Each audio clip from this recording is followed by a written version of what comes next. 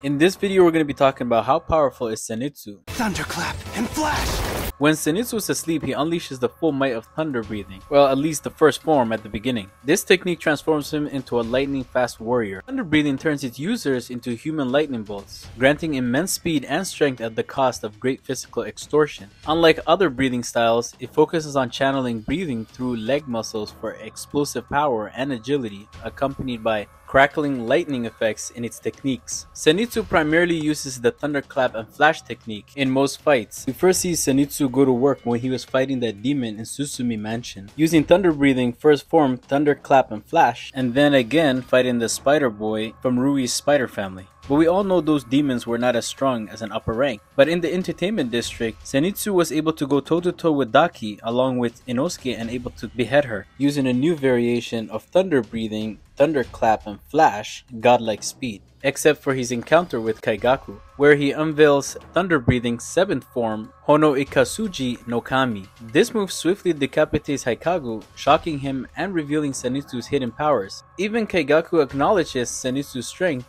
and curses his mentor for teaching him such a deadly technique. Zenitsu later tells Kaigaku that he made up the 7th form.